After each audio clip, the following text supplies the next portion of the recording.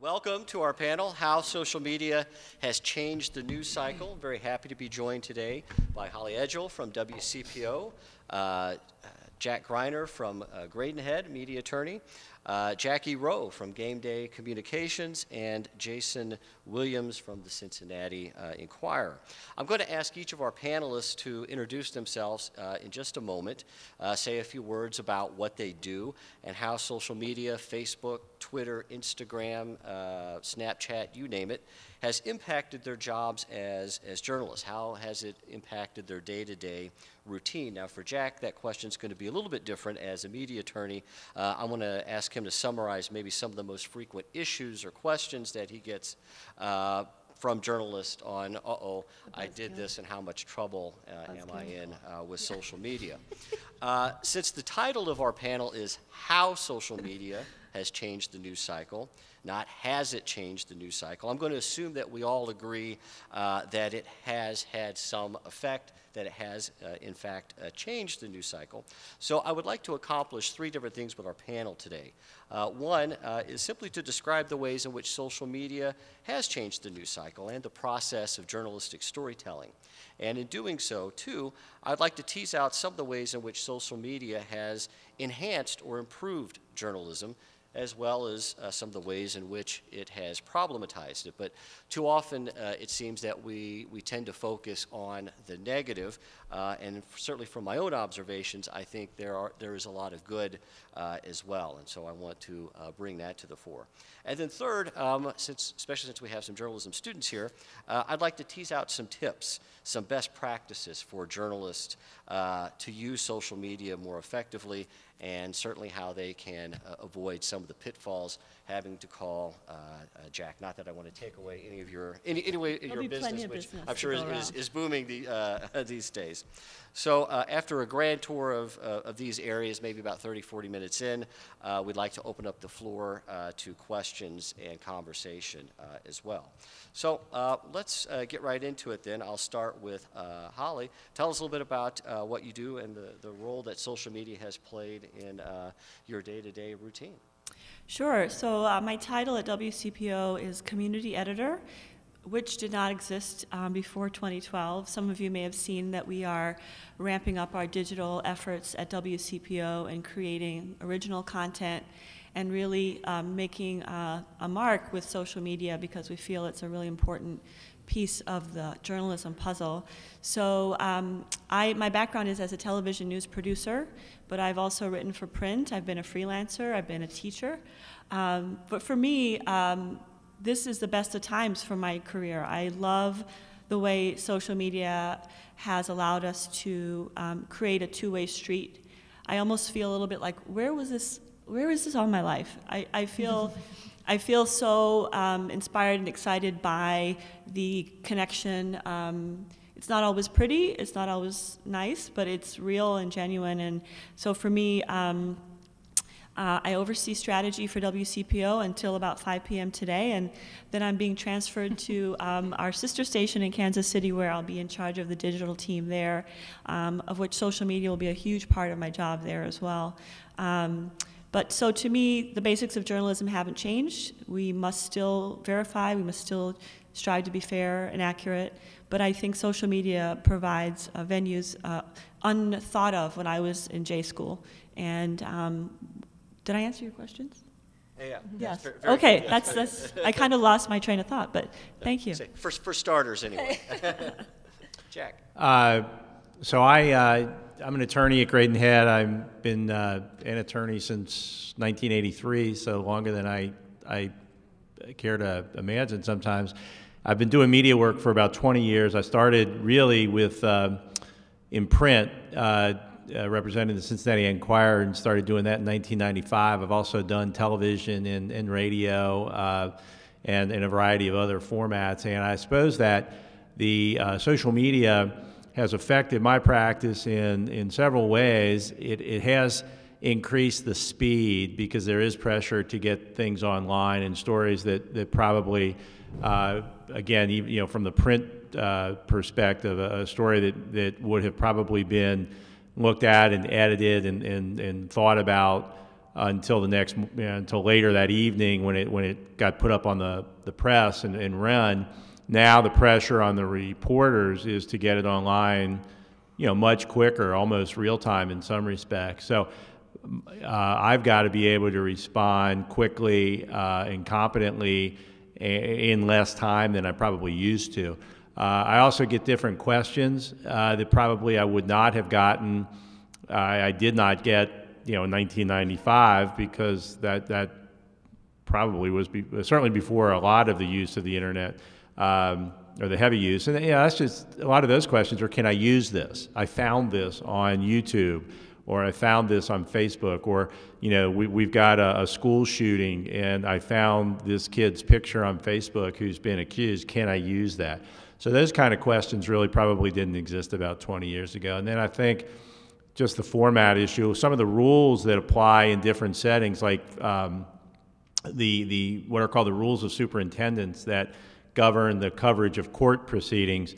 They address broadcast and recording court events, and they set rules about what you can do and how you can do it. Well, again, is a live blog from a court proceeding, is that broadcasting? Is it recording? What is that exactly? So you sort of have technology that's maybe outstripped the existing rules, and so we've had to work through some of those issues with some courts. And then I guess finally, excuse me, I think social media and the internet have expanded the notion of who's a publisher and who's a content producer and provider. And so I've been able to counsel clients like banks and schools on what would at one time have been a media question, and now these non-traditional media entities are looking for advice about content and that sort of thing. So it's expanded, I think, the pool of who constitutes a publisher and who constitutes a content provider. Good morning. My name's Jackie Reau, and first of all, I'd just like to commend Jeremy and Alana for this effort. It's just amazing, and from my cursory research, I think this is really the only university in America doing such a robust schedule of programming for social media, and it's really important. I'm an adjunct professor here as well in sports PR, and 6-7 years ago, we wouldn't even breathe the term social media. It's not in our textbook. So we spend a lot of time talking about social media in my classroom, and certainly I spend a lot of time in my profession. But I always say I'm an old school PR girl, gone digital for survival. And I, like Holly, praise the Lord every day for social media in a number of ways, and I'll talk about that later. But I spent 5 years in healthcare in Cincinnati, and it was a job, thank you every other Friday, paycheck. And then I spent 5 years at the Cincinnati Art Museum as director of marketing and PR. And then when I turned 30, I kind of had this aha moment that I wanted to combine my passions and my profession. So I love sports marketing, I love PR. So I've been with Gameday Communications now 13 years. And social media, for me, has been a true game changer, to use that term, in many ways. And for me, it's kind of every time I pitch, so I'm pitching the likes of Jason and Holly, and I'm fighting the other hundreds of communicators in this city for some column inches in the Enquirer, 45 seconds on WCPO at 6 o'clock. So if I don't have a weather story the last couple of weeks, I'm probably out of luck, right? So that's right, or dog food, yeah, right. So I'm always thinking about that four-screen consumer, and I'm always thinking about how to use social media, video, visuals to tell my story. So social media has been an amazing tool for me to do that.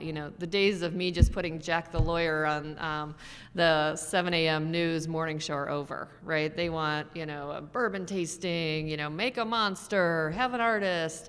So you've really got to tell your story in a really dynamic and visual way, and I think social media allows you to do that. I'm happy to do a bourbon tasting. First of all, thanks for having me, Jeremy and Jeff. Very honored to be here. I'm a UC grad, and long before there was a journalism program, so I'm really very proud of that. And really longed for that for this university. So it's great.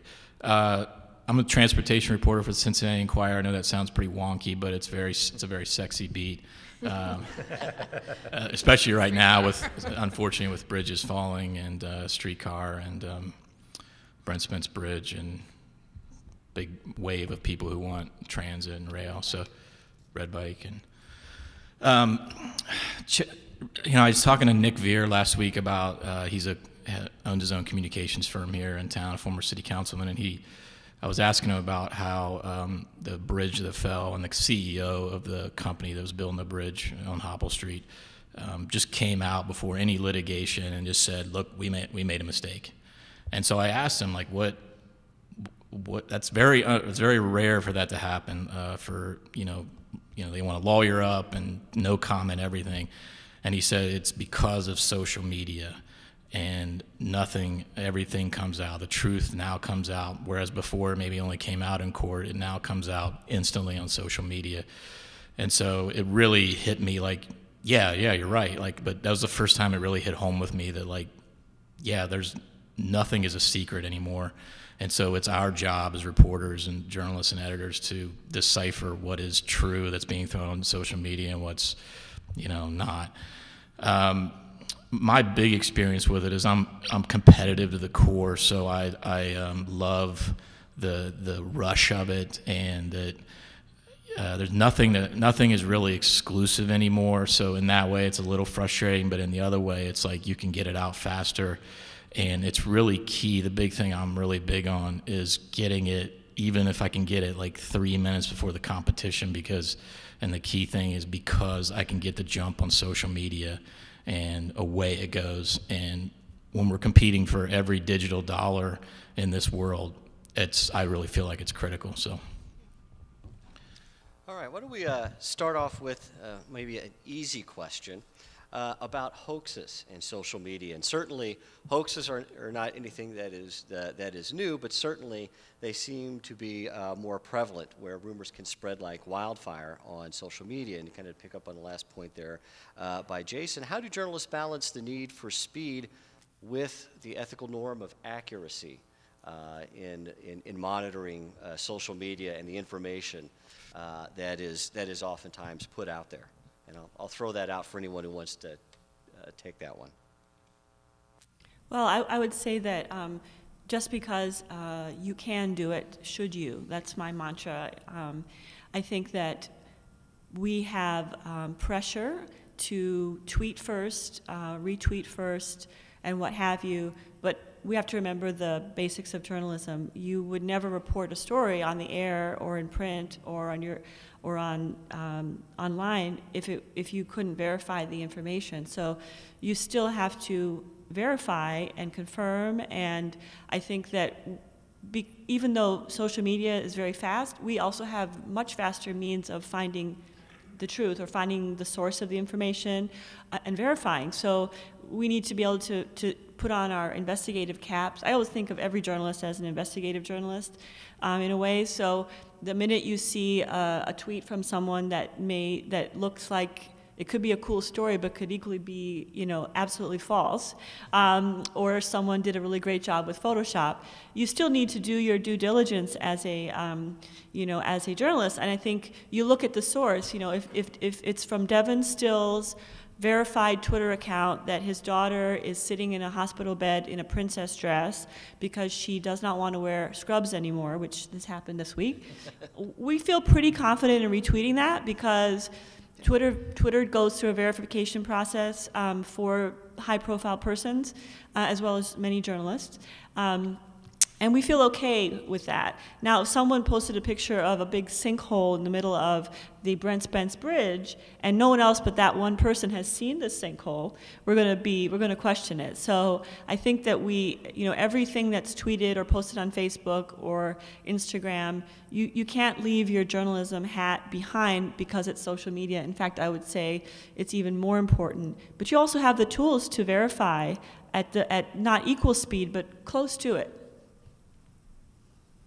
Anyone else on chat? Well, there's a concept in evidence called authentication, and the idea is that you cannot introduce a piece of evidence without somebody who can authenticate it. And all it means really is if I have a witness on the stand and I want to, or if I have a picture that I want to use in a trial, I've got to put somebody on the stand who can say that photo is an accurate representation of whatever it purports to be. And I think sometimes I've seen clients of mine, media clients of mine, lose sight of that a little bit. And in the context of social media, particularly, I had a TV station I was representing in another city, and they wanted to do a story on synthetic marijuana.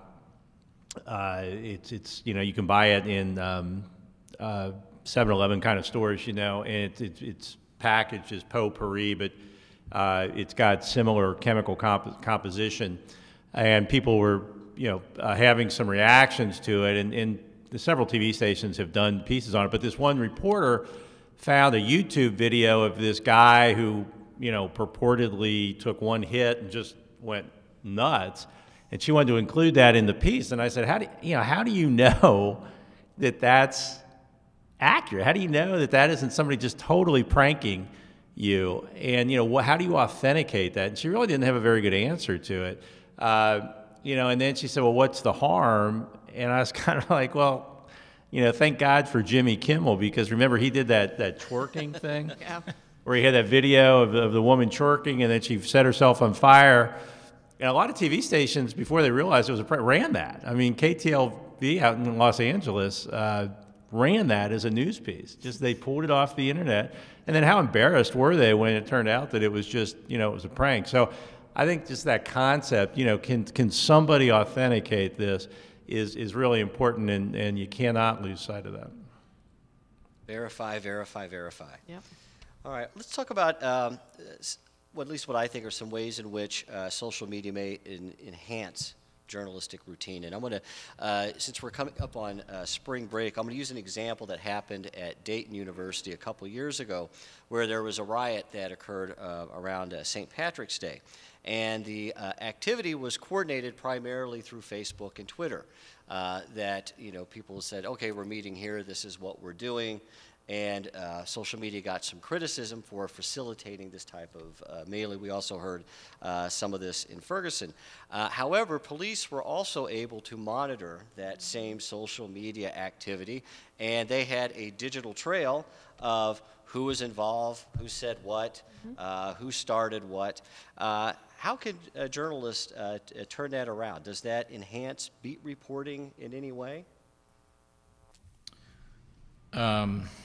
It absolutely does, but again, I think you go back to, like, it's really a challenge to decipher what is true and what's not, and there's, you know, if you're 99% sure, that's not good enough, and so, I mean, I'm very, very obsessive about being right, and so I honestly, I mean, I really struggle with it. I struggle with trying to decipher what's true and what's not, and almost everything I find on social media, I go and try to confirm it somewhere else, even if it's on John Cranley's Facebook page. I'm going to call him up or call up his PR guy and say, hey, saw this. Yeah, we put that up there. Yeah, that's... I think monitoring is the key in so many ways. I wrote that down as something I wanted to share.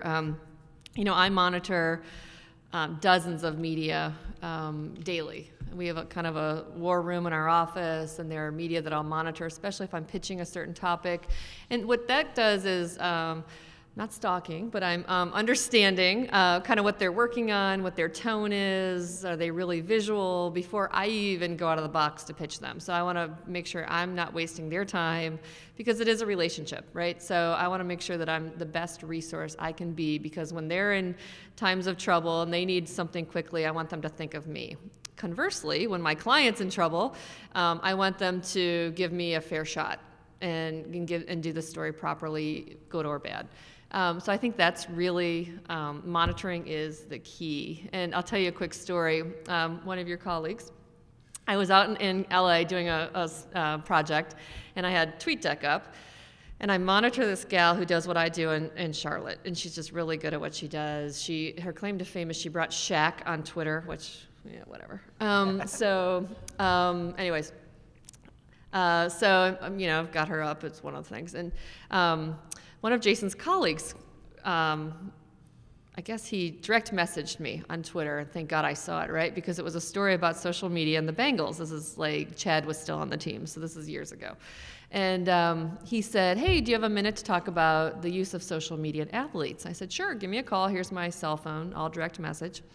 Calls me. I think I sound somewhat intelligent, you know, and okay, great, story's going to run Sunday. Next thing I know, I don't know why, I bring the cursor over to TweetDeck to her bar, and I see the same reporter. Hey, Kathleen, do you have a minute to talk about sport and social media? And I'm like, are you kidding me? Cheating on me? So I direct message him back, and I say, hey, James, are you cheating on me with Kathleen? He's like, whoa.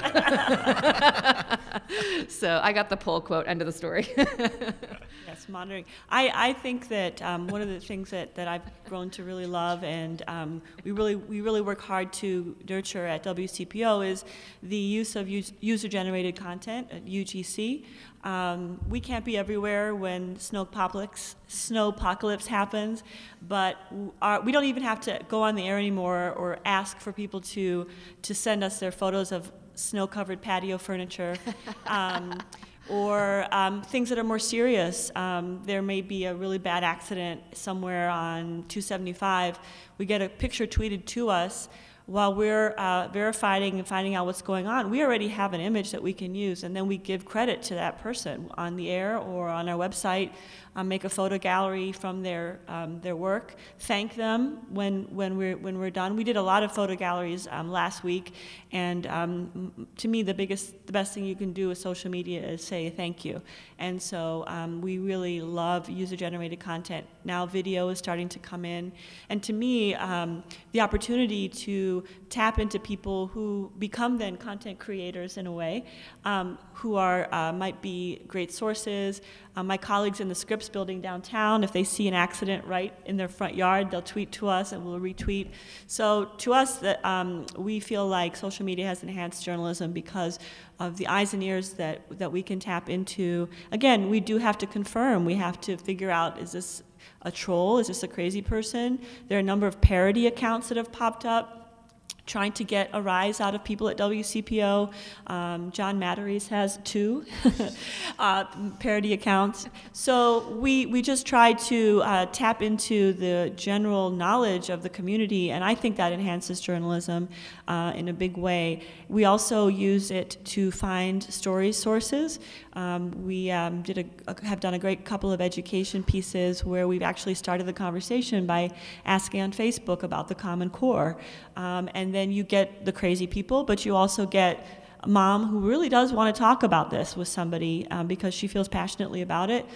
They can either comment on our wall or email us. We'll include an email address. So we use social media to bring voices to our coverage that may not have been there before. One of my pet peeves is the usual suspects. Sometimes when you're on a beat or you've been in a city for a long time, you just keep going back to the same people. There's no diversity in gender or class or race. So with social media, you can sometimes reach people, bloggers, who may be very knowledgeable in their field or have a perspective to share. So to me, that's one of the things that excites me about social media and journalism today, which is that opportunity to bring voices up that may not have been heard before and perspectives from the region. Let's talk a little bit more about audience participation in the news cycle. I think that's one of the most significant impacts that we've seen, or as you said earlier, it's become a two-way street, that news audience don't just consume the news with social media, that they have the power to participate in the storytelling as well. And well, I think one of the ways that we saw that most notably recently was with what transpired in Ferguson. And we had a group that were using this platform to tell their own stories about what was happening in their community, in addition to certainly to a national, international audience, but also gave the ability of that national and international audience to respond and to provide commentary. One of the most notable hashtags that came out of Ferguson was "If They Gunned Me Down." And it was clearly a commentary at traditional news media to tend to focus on one image of a person, and whether that image happens to look more wholesome or whether it happens to look more like someone could be characterized as a thug is significant. So with the hashtag "If They Gunned Me Down," you had several people who posted juxtaposed images of themselves. One in a more family traditional setting, maybe at a graduation, with cap and gown, and another in street clothes, maybe holding a cigarette or a beer or something that could be broadly interpreted as antisocial behavior, and said, well, if I was gunned down, which image of me would pervade in the media? How do you as journalists feel about that? Do you feel that you're losing control of the storytelling, or is this, come back to what Holly said, something that we should absolutely embrace as having more diversity of voices? Embrace. One of the greatest people covering Ferguson is a young man not that much older than some of you students here, Wes Lowry. He went to OU. He works for the Washington Post. He used Vine, which my family is all in St. Louis, so to me it was very close to home. And I was glued to my Vine feed because in 6 seconds he was showing voices, faces, advocates, spokespersons for the movement, other journalists being, roughed up. It was fantastic. And to me, I don't feel like I'm losing control because I'm very much, like I said, where has this been all my life? I feel like my inner person is actually a millennial, even though I'm a couple of generations beyond that.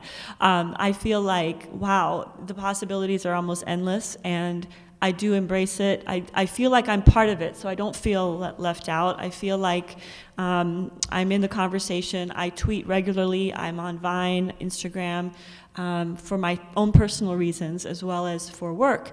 And so to me, it's all part of the mosaic of what's happening in our community. It's not separate from my life. It's part of what I do and part of my life. And so to feel, if you feel like you're left out, then I think what you would need to do is sort of redouble your efforts to plunge back in. Because if you are a journalist, especially for you all coming out of school, you will be expected to use it as a tool in your work to find sources, to engage. A Washington Post reporter posting his first coverage on Vine and not in the Washington Post, that's pretty radical. Of course he did great write-throughs for the paper, for the actual piece of paper, and on the digital platform, but he was using all the tools at his disposal because this was happening right now, and it's really, really important, and I want people who don't read the Washington Post to see this Vine and understand what's happening in Ferguson. I would concur with a lot of that. I definitely embrace it. I think it's great. Some of it's a bunch of BS, but that's fine.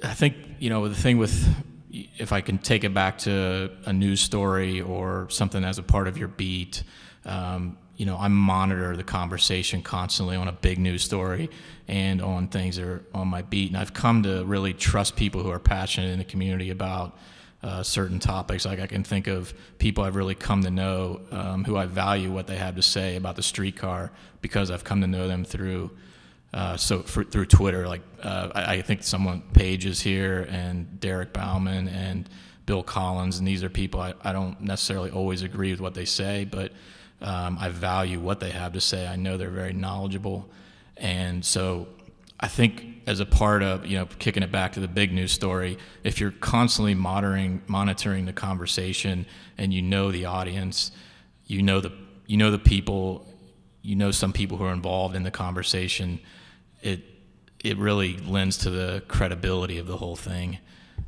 So I think it's a great thing. I also think that it keeps the traditional legacy media people honest. I have a much thicker skin now because of social media. I used to get really mad about everything, every little email I got back before social media. But now I love it. I'm fine when people just take swipes at me. It's fine, because it's all a part of the conversation, and you're entitled to your opinion, and I can see it in real time, like right now. So it's great. Yeah, and I would say for you as budding journalists, budding professionals, embrace social media to project your own brand. You know, there's last semester, I got into a debate with a student, and he's like, I'm not on Facebook, it's stupid. I'm like, well, because your grandmother's posting pictures, I'm sure, but you've got to be there. You've got to be there using social media to project your brand. You know, if I'm hiring somebody and I'm like, oh gosh, candidate A, candidate B, boy, they're really both solid. Who do I, they're 24, probably first or second job out of school. And I go to Facebook and I see candidate A has spent the weekend at Habitat for Humanity volunteering, right? Oh, that's cool. That's really nice. Candidate B is in a keg party posting, don't know how I'm going to get up to go to work Monday, right? Who am I going to hire? And I've seen that so many times, you guys. So clean up social media, use it to your own Do it today, advantage. after this. Yes. And be there. Don't act like Facebook is this ugly monster. Use it to help advance your own brand, your cause, your work. You guys are doing so many great things on this campus. It's such a great opportunity for you in your life to be using social media. And there's this little thing called Google that captures everything. So make sure you clean it up and you embrace it and you use it strategically to project the brand you want to an employer. Always think of the employer sitting across the table from you, and make sure that's kind of your perspective when you're sharing social media content. Let's talk then about trolls, for instance, and some of the nastier comments that you can get through social media, whether it's Facebook or Twitter. Oftentimes, people are a lot more brave, a lot more nasty electronically than they are in person. How do you distinguish in terms of these comments I'm going to respond to, these comments I'm going to ignore? Is it a good idea to converse? How do you make that decision? Well, my feeling is that when you look at your engagement numbers on Facebook, even negative comments count as engagement, so we're kind of okay with it. And my skin has gotten a lot thicker because of social media. We went through a phase about a year ago, so WCPO launched the first ever as far as we know of, an option for users to subscribe and have premium content, events, deals, freebies, a membership. But what people took from that at first was, you're making us pay for news, we hate you, you suck. And people on Facebook, you're pretty much who you are. Facebook makes it hard to be anonymous. So people were quite happy to fill our feed up with, we hate you, we hate you, we hate you. And so what we did was, we simply couldn't keep up with all the haters. So what we did, though, is if people had a legitimate question, like, why are you doing this? How can I subscribe? Or, I don't think this is a good idea, here's why, I'd like to hear your opinion. We would answer those folks. We would definitely answer. What happens is, when you post a piece of content and the trolls come out, if you engage the trolls, the conversation becomes about what the troll is saying and not the content, the really valuable content that you've posted. So I have 2 community managers who report to me. Great job if you guys are interested in social media and journalism. And we started being really selective about how we responded to people. If we posted a piece of content that was premium and it went off the rails because people were saying, whatever happened to freedom of the press, which I know that's not what it's about, but we let people believe that freedom of the press means you don't have to pay for news. Sure. Or, is this where my tax dollars are going? No. So we let that go, but if people had legitimate questions, we would answer them. And what has happened now is we hardly get any trolls on talking about paying for news. And we worked really, really hard on that, and we still respond, though, if people do ask. I was telling Jeff earlier, what we also find is that people will regulate each other in a forum like that. So when we had one false alarm of weather a couple weekends ago, and someone posted how WCPO is inaccurate and you're terrible and blah blah blah, and everyone else jumped in and scolded that person and said, listen, all the TV stations had the same information. They're trying to make us safe, trying to get us to be prepared. So when we see that, we love it. We let that go because that's the conversation amongst users, and they're having that. One more thing, there's a really great This American Life episode recently all about a blogger who got a really, really terrible, personally motivated troll. And she engaged this troll, and if I can remember, I'll send you the link. And the ending is amazing, because usually what happens if you do engage people, it can go one of two ways. You can totally diffuse it if you're killing them with kindness. If you try to out-troll them, you're never going to win. But thank you for your feedback, you suck, thank you for your feedback. You can diffuse, but if you go back to them with, well, you're worse, that's not going to be a good thing. So there's a lot of lessons to be learned out of that episode, and I will try and find that and get that to you. Yeah, thank you for your feedback is code for Screw off. Crazy! media panel. You know what I mean. I might skew this a little towards Jack's direction now.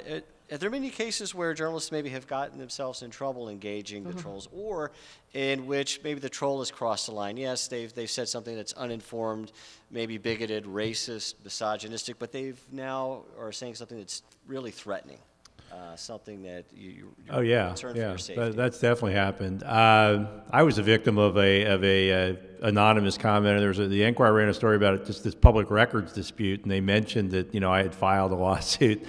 And this is when the Enquirer was still taking anonymous postings, and somebody said, "Hey, Jack Greiner, why don't you put your $6,000 suit on and get in your $100,000 car and drive out of town?" And my kids, I got two. My daughter saw it, and she writes and says, "They'd be surprised when they find out Mom buys them at Value City, huh?" And my son said, "If you put on every article of clothing you own at once, it wouldn't be worth $6,000. That's funny. And I was driving a Hyundai Sonata, by the way.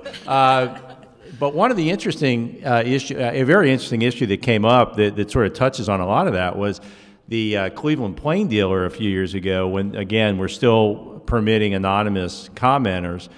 And since I don't know if the Plain Dealer's changed. I know the Enquirer requires now that you go through Facebook to comment, so there really are no anonymous commenters. But several years ago, and I'll throw this out here, I'd be interested to see what the journalists think about this, but so the Plain Dealer was covering a very contentious murder trial in Cleveland, and they were getting routinely a lot of comments, including a fairly regular commenter by the name of, that went by the name of Law Miss, Lawmiss.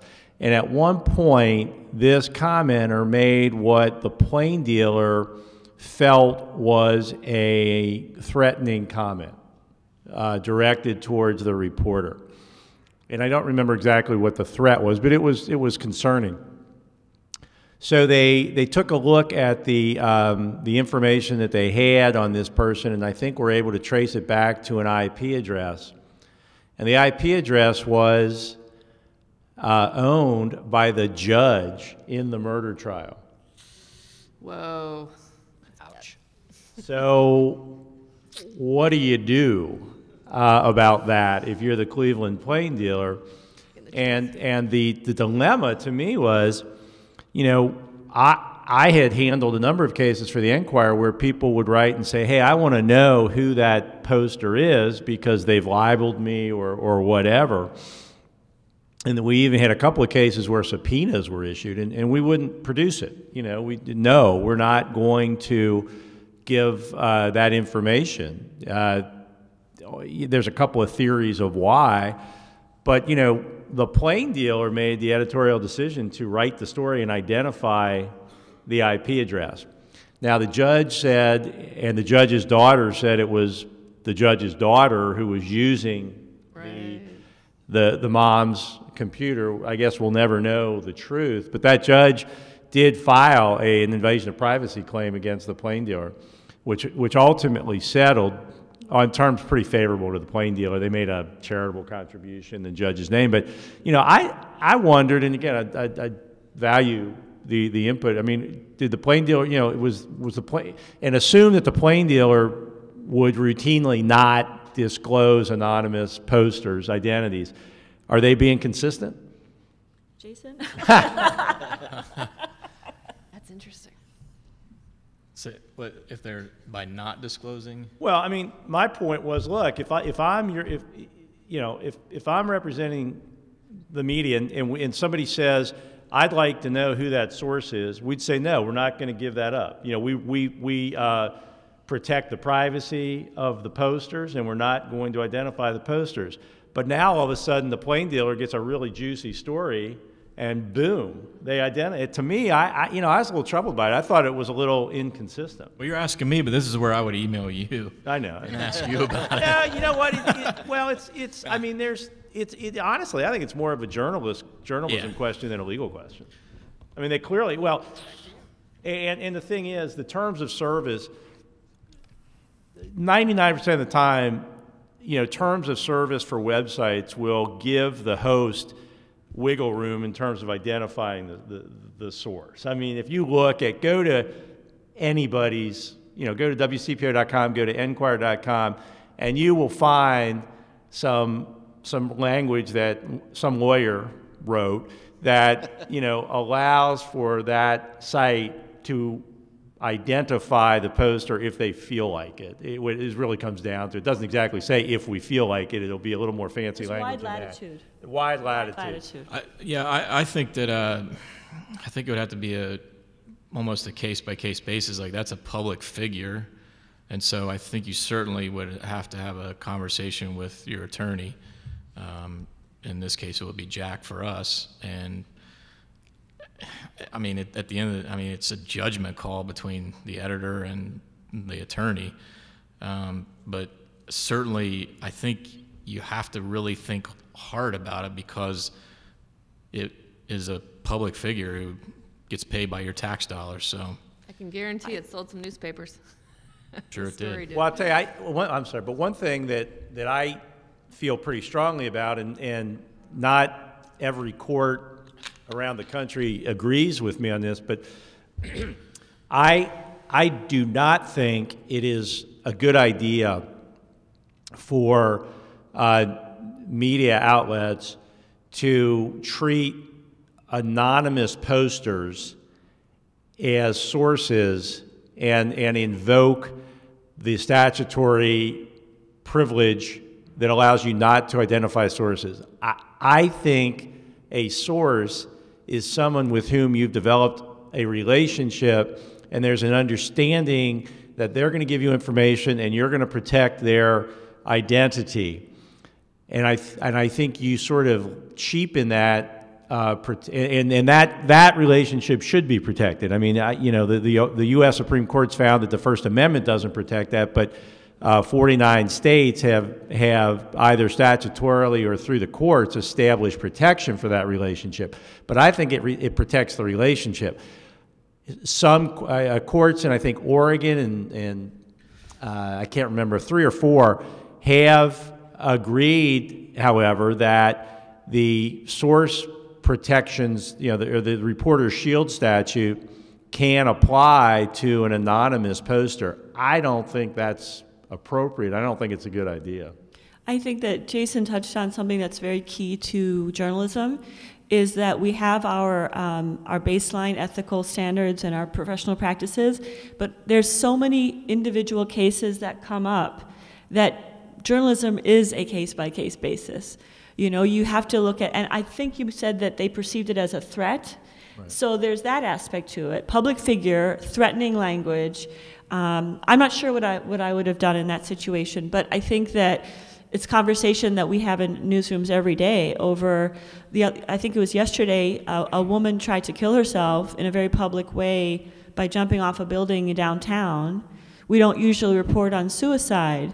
However, that act had public implications because it happened in public. So we had people asking questions on our Facebook page, why didn't you report this? And we said we decided not to because you know, we weighed the public interest and this person's privacy and the fact that when you report on suicides, you open up a can of worms that is out of your control. So I think that and those of you who are about to graduate and get jobs, you will find that there's no textbook answer sometimes to a situation. You have to just talk it out, and you don't always make the right call. you know? Live and learn. Before we go on, are there any questions? Anyone would like to raise a question to the panel? Are you just stretching, or were you going to ask? Raise your hand? Oh, go for it. Okay, I knew it. Go for it. On the spot here. Just because that was really interesting, the point that you made about the judgment call to make on that, because if you're putting something out there in the Twitter sphere, you know, should it be your job to go and investigate whether that was written by you, you know? Whether the byline is, like, whether we can take the excuse of the daughter writing it as viable or not, you know? Well, yeah, I mean, it was just too good of a story, I think, for the paper to pass up. But I mean, honestly, you know, and I get that, but I still think it makes it, to me, it has to make it harder once you make that decision that we're gonna identify who this person is. It just makes the next time you ask your lawyer to go into court and fight a subpoena, it makes my job that much harder. And it's really all about me. That's what's. But that's it. You know, and again, take it outside of that context. What if you perceive a threat? I mean, and again, if it's a threat to your reporter, you know, I think you owe an obligation to your reporter. But what if it's a threat to somebody not associated with you? Do you go to the police? How much information do you give to the police? These are tough calls, and they really aren't, at the end of the day, legal decisions, because again, the terms and conditions protect you legally. I mean, it's probably not, you know, you haven't violated your terms and conditions because you've said right out front, you sort of reserve the right to disclose this information based on your judgment. So you're really protected legally. It's more of a journalistic ethics question, and it's tough. I mean, there is no easy answer to it. There should be like some sort of right to defend, respond, that if you use material that they publish to say like, hey, well, like you said this, like, do you have a response to this? Do you have a defense for this? Can I ethically publish this without, you know, any backlash, I suppose? Well, I think you always need to make an effort as a journalist, and I'm speaking a little out of my range here, but I mean, I think journalists have got to make an effort to get both sides of the story. Yeah, social media doesn't change that. In fact, I think the burden becomes even greater, that you're verifying and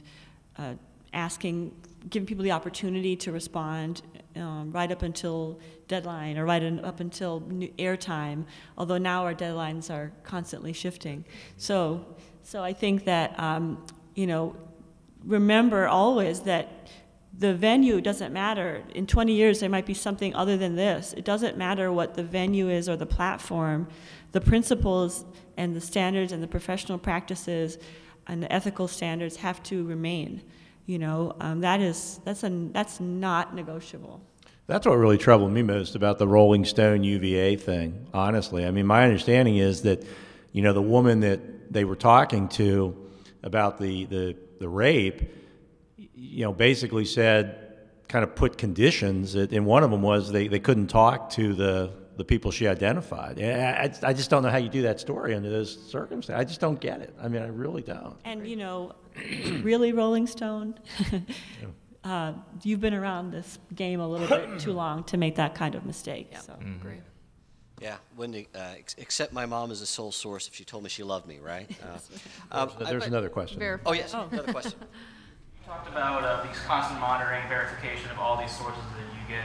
How do you balance exactly putting out, verifying this information and putting it out on social media and the internet with the more old school news priorities like newspapers and morning news, afternoon news, et cetera, et cetera? Well, to me, you use the multiple people in your newsroom and the tools at your disposal you can literally multitask this out. Sometimes though, trusted sources do let you down. When I was first joined WCPO, there was an incident that we heard on the police scanner. We called to verify. The police, who we trust as a source, confirmed that this, in fact, I think they had found a body. They said the body was dead. It turned out he wasn't dead. So you still have to trust a little bit your sources, and that's why trusting an anonymous source who tells you you can't talk to anybody else for this story is a red flag, right? So even if Cedric, who pitches me stories, I know he works for UC, I know I trust him, my writers trust him, you know, we're gonna, what's that? Check it all anyways, you know? I think that it is a challenge in this day and age. Like if you were a newspaper reporter back in the day, you had one job, as a Twitter account says. You worked on that story, your deadline was at whatever time, you filed that story and you followed it up the next day. If you're a TV reporter, you had one job. You did a live shot at 5, a package, and you went home and you did it again the next day. Now everybody has 3 or 4 things that they're doing, fewer people to help them, and many, many tools to help them. So it's balancing, but always going back to that, what am I doing here? Am I giving out information that I don't feel confident is right? You know, that doesn't change. Any other questions? Talk about tools. Beyond just reaching out to sources and trying to verify, what are some of the tools you're using, especially for things like photos, if they're have not been photoshopped? What are you doing in that regard? Well, there's a little bit of trust involved there too. There's Google. We generally, if it's, and there's varying levels of verification as well. So if it is a snowman that someone says, this is a snowman in my backyard in Hebron, I feel okay with taking Jane's word for it. Right, but if someone sends me a photograph of a car that exploded on a highway, I don't know where that highway is. So I'm going to make a call to Highway Patrol, to the traffic people, to start verifying that process. If someone sends me a direct message and says, hey, listen, there's something shady going on at such and such high school with the lunch money, I don't want to be involved, I don't want to be interviewed, then the burden is higher yet. So I think that the tools you use are just the old-fashioned ones, asking, searching, researching, and then asking actual people who you do trust. And even then sometimes... Yeah, I think everything right here. You know, I remember this is a couple years ago, and I work on the Flying Pig Marathon, and the 10K was going on Saturday, and nobody's going to cover a 10K. But I'm standing there at the finish line, and the men's winner at cross, and the female winners are coming in, and I'm just going to give video, and then we'll post it on Facebook. And Holly doesn't really care about a 10K. She cares about the marathon probably, and all of a sudden I see the winning female drop. I mean, she goes down like a shot. She's like 100 yards in front of me, like, oh my God, she fell. She hit the wall. And she was winning by a lot. And I'm just standing there like almost shaking, taking this video, my phone. And all of a sudden here comes number 2 woman, helps her up and lets her cross first. Wow. I mean, I'm getting chills telling you the story. And I posted that on Facebook. Channel 5 used it in their live broadcast of the Flying Pig, and the Today Show used it, all on my phone. So it's these phones are amazing anymore. And so, in my mind, I'm always trying to be the eyes and ears for people like Holly and Jason, and what I hope that's doing is, establishing my credibility that, they can trust us, and, we're kind of resources there for you. But I mean, there's iMovie on this. It's ridiculous what you can do. Jenny, did you have a question? My question was, if each of you could speak to it, it might just be a short answer, but your favorite and least favorite thing about social media in your life or on your jobs, what you love most about it and what you dislike most about it in terms of how it functions in your life.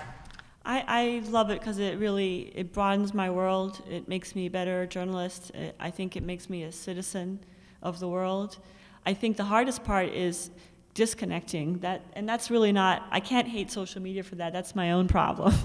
So that first thing in the morning when you're like this, you're going, oh my gosh, I got 3 retweets, that kind of, it's a little bit of, it taps into your vanity, I think that's a big part of social media, so I think that would be the worst part, but to me, the way that I use it, I feel it's a power for good, more than anything else.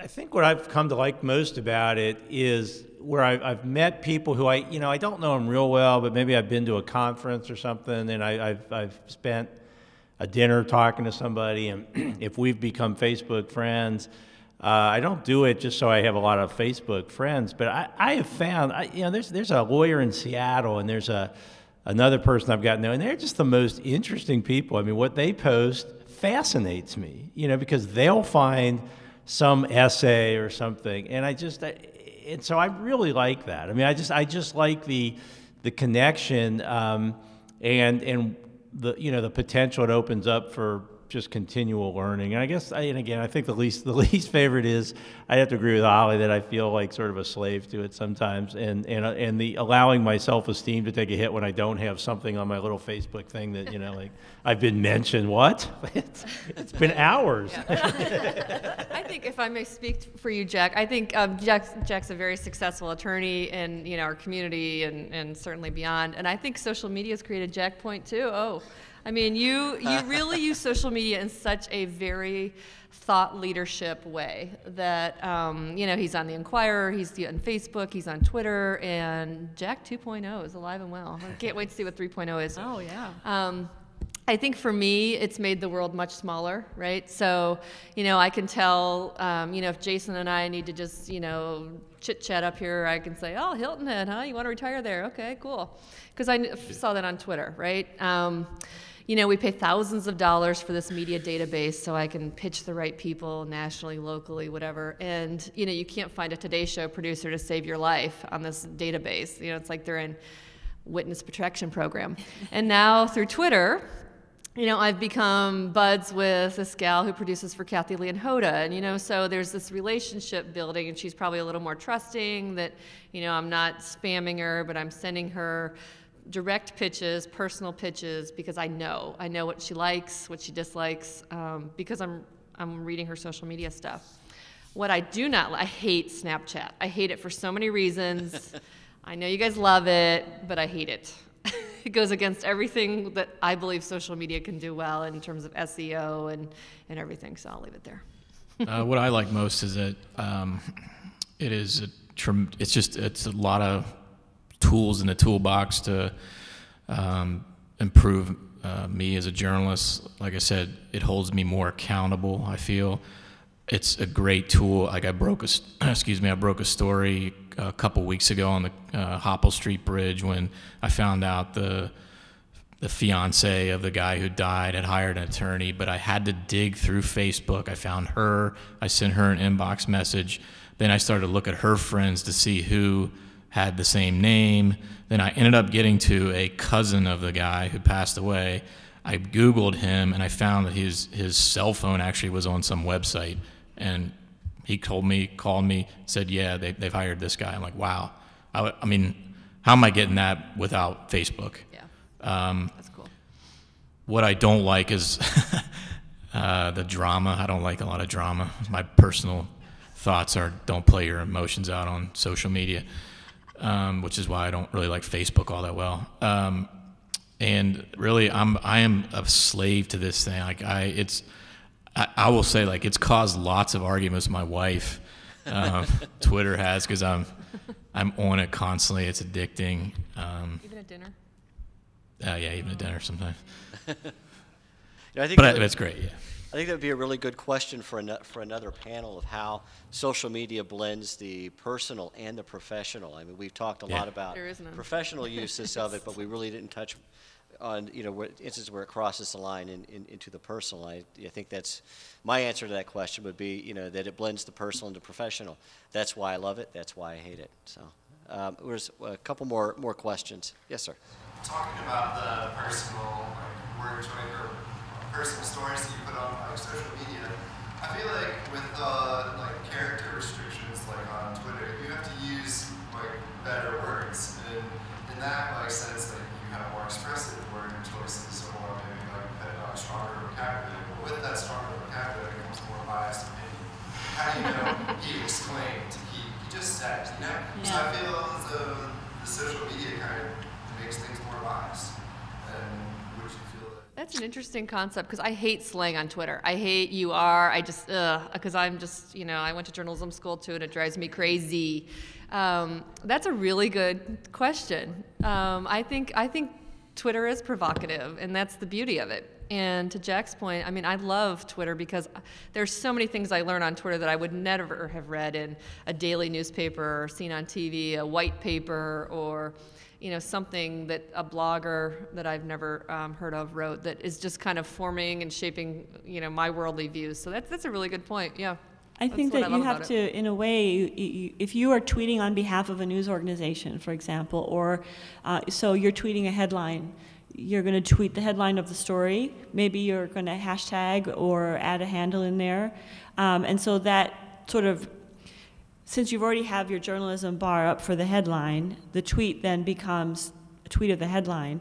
I think the next step up from that, which is far more engaging, is adding a little personality or swagger to your tweet, which not all news organizations are good at or can do or even want to go there. I feel like the New York Times has a very interesting voice on Twitter. Like, they're a little less, this is the New York Times, so if you see some of their tweets, but it depends on the story. You're not going to try to play fast and loose with a tweet about ISIS, but if it's a tweet about, a photo gallery with teddy bears in it, you could probably use a little more creative language. You could be more fun with it. So we at WCPO, we try to, when we can, when we think it's appropriate, we try to put some personality into our tweets. But we also recognize that people do look at us as a headline service in a way. They use our Twitter. They use Twitter as a headline service. This happened, this happened, this happened. So there's a blend there, and sometimes news organizations mess up with that, but as an individual, even though I use Twitter as me and not associated with my work account, I still work for WCPO. I still work for the Scripps company. I'm a journalist wherever I go. I'm always going to be mindful of how I tweet, what I tweet. When I feel like being snarky, I just count to 10. When I feel like sometimes there's something I really want to retweet, but I'm like, what? That is not appropriate. Let me just favorite that and enjoy it privately. Yeah, so I think it has to do with you have to have a filter for yourself, as well as wherever you go, a journalist take your career with you in your hands. It's precious. It goes to your brand, and so your tone is really important. Yeah. I mean, honestly, one of the things I don't like about it is I can't be as expressive in my opinion as I'd like to be.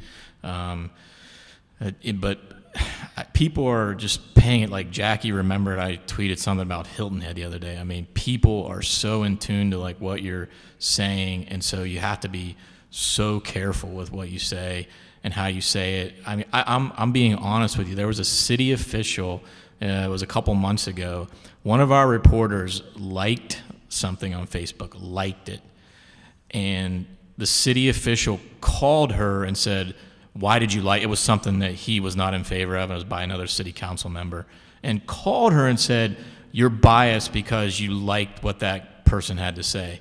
And it was, I'm like, wow, talk about thin skin. Wow. But it's like, it's a constant judgment. Like you're constantly, the other thing too is like what my coworker Sherry Coolidge, who covers City Hall, we're really close. And so we're constantly bouncing. We'll write a tweet out and we'll say, hey, I'll throw it off her. Should I send this? No.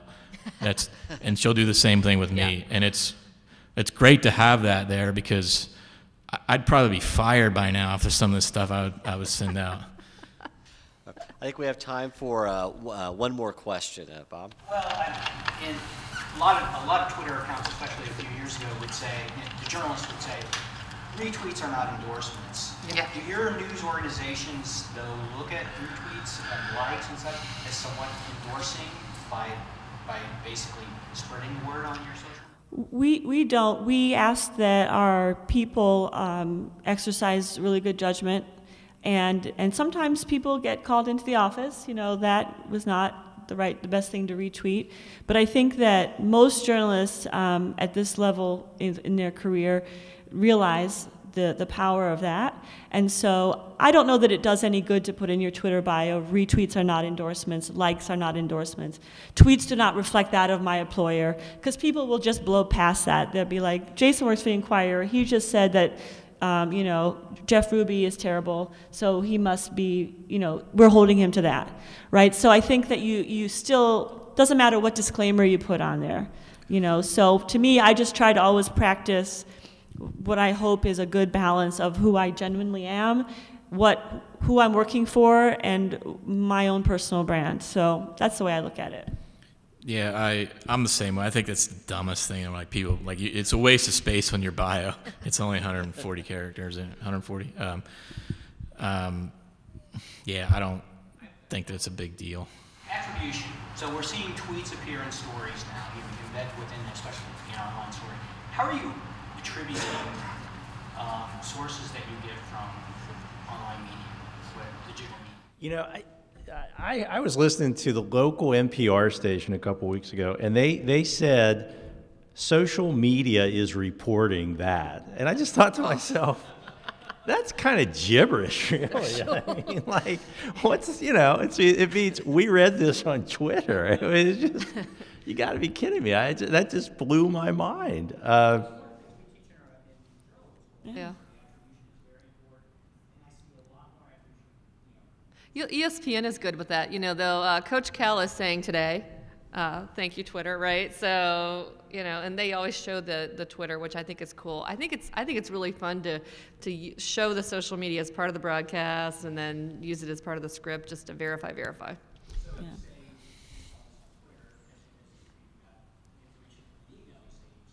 Well, if it's for example, say it's Jackie, I trust Jackie as a source, and she's saying something. Is it going to advance the story? Is it a quote that I could have gotten it on the phone, or Jackie tweeted it to me? So I try not to look at it as a social media quote. It's a piece of information. Does it advance the story? Does it make the story better? If not, embedding 8 quotes in a story just because it looks cool, and I can, doesn't necessarily mean anything. But if the story is about how, for example, Devin Still has used social media to tell the world the story of his daughter fighting cancer, I want to embed those tweets. I want to I'll attribute it in the text of the story, and I'll have a screen grab image embedded in the story. To me, it's just another texture piece, but it has to make sense. You know, I think some people do it because it looks cool. We'll just throw a tweet in there. You know, but I feel like, does it advance the story? Does it make sense? And I guess the other thing too, especially for the students, is that, you know, when you get in the real world, you know, check with your media company about what the social media policy is. I know some of them are probably very loosely worded. I think WCPO does a really good job with their social media approach. They have a whole team that does it, and I believe that's all you do, right? Is social media. No, I do 2 things, but social media is a big part of it. Yeah. So they have staff members dedicated to that, and I mean, it's a judgment call. You got to bounce it off of your coworkers, but it's good to know if there's a social media policy in place, which in 2015, I sure as hell hope there is. Like, just familiarize yourself with it. I still think the authentication piece is pretty, you know, like, and it can be pretty valuable stuff. I mean, like, you know, that story that Eddie Murphy didn't want to do Bill Cosby on Saturday Night Live, I think that basically came from a bunch of tweets from Norm Macdonald, you know, and I mean, that was a verified account, and it was so as opposed to social media is reporting. When I hear that, it's like, what's that? I have no idea what that means, but you know, so I think there's a difference there. But at the very least, should say someone on social media. Yeah, like it's like this entity. Trying to figure out who there, that someone is. Cool Dude 29 says. Yeah, right. Yeah. All right, well, we'll let that be the final word. Thank you, Thank you. panelists. Thanks for coming. This was great.